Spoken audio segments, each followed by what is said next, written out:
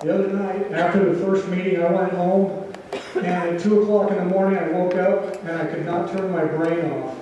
And I got my computer, and I wrote. And I wrote this statement, and I'm going to read it to you. And I just bear with me, because I am not much of a poet. All right? Harney County, the way I see it. It's time, my friends, to take a stand here in this land of bounty.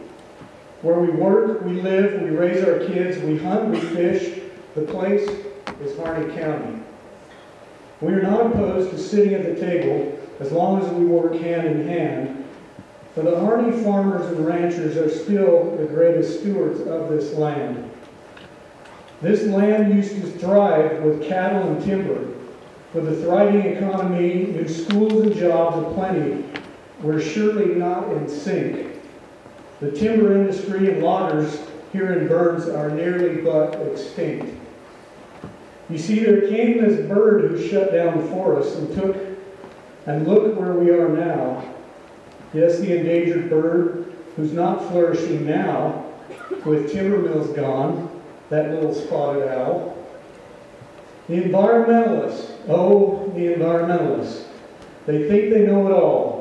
Most of which live in the city in those buildings big and tall. They breathe the thick dark air and live in nasty smog, then try to tell us how to live and live our lives as they sit and write their blogs.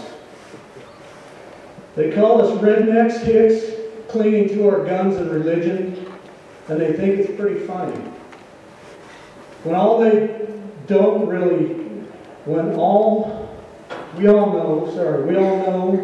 they don't really care about our lands as they cash all that liberal money. Our local federal agencies, with whom we work and know we can rely, many of which grew up here, farmers, loggers, and ranchers themselves, and are just striving to get by. It's the ones who make the policies from D.C. You know, the ones we call the feds. They wave their ink-filled wands without the facts, like a snake with many heads. They tell us this is our land, our roads, our forests. Yet access is now denied. Is this really our lands, our roads, our forests? Or do you think maybe someone lied? They keep on telling us they know what is best, how to manage our own lands, and treat us like a bunch of clowns. Have they checked in lately with the local OSU Ag Research Center and their amazing data? Do they know it's world renowned? We get nervous and scared when dealing with such large and powerful forces. However, I think in Harney County, best know how to use our own resources. They claim, hey, we've given you and yours constituents a seat at front and center of the table. Then with a mighty stroke of the pen and a policy change, it all becomes a fable. If we are not diligent, work together, fight hand in hand to save our lands, we surely won't lament.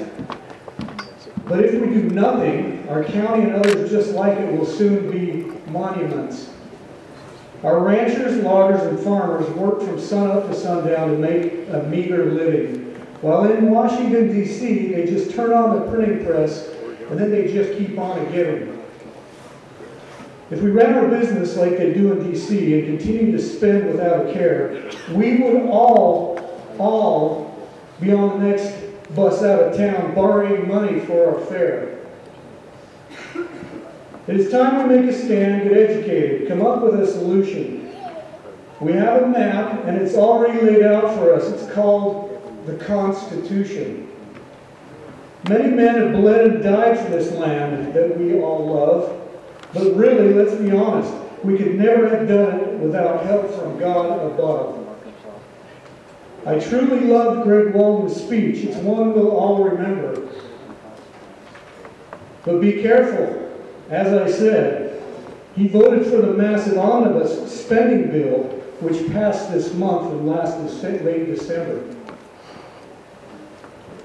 The sage grouse, as you know, was fraught with massive exploitation. Little did we know that really in D.C. it was only used as a ploy for negotiation. If they really cared about the bird, they would read and study all the data collected. But that was not their objective, as we all know. And hey, they say, you really won't be that effective. The grass and trees here grow so freely, and yes, they long to heights aspire. Without thinning and grazing of our loggers and cattle, soon will just be consumed by fire. It's true at times we feel outnumbered with all these powerful forces. Management, they say, is our forte. Just go and ask them about those wild horses. Although talk of global warming seemed alarming, but it's really getting quite old, come spend the winter here in Burns with us in this bitter, frigid cold. Most of this entire country on the map is mostly red, except for a few coastal states, whom without us might not get fed. These blue states sure do love our steaks and food they keep on eating. They keep ramming these policies down our throats, and soon they'll be all vegan. Before the folks in Washington pass a bill or decide to make a move, they should come to Harney County during cattle season and live in our ranchers' shoes. Mr. Gracie, we met with you as a group of concerned citizens this past year. And we brought up these very same principles that we've been talking about, and we get nothing in return. I want to read this last statement. Many of the policies that come down from Washington often have the smell of feces. This is the question that I want to send back to Washington, D.C. Not here locally, to D.C.